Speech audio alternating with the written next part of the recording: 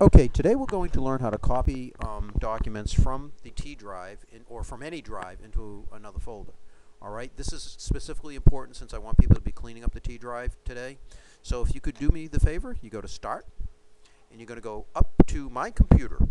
All right, when that opens up, you're going to find you have your folder, which is, in your case, it'll be your username on Atlas H. There's the public folder, and there's Teachers on Atlas H. All right, so I'm going to go to the Teachers folder because that's the one we need to clean up today.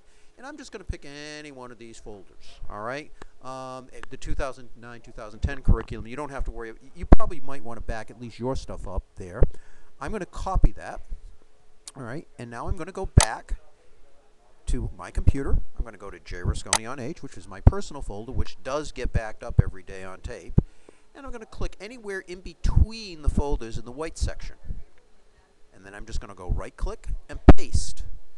Okay, I need you to look through the T drive to see if there's anything there that you want, and I want to copy things into that.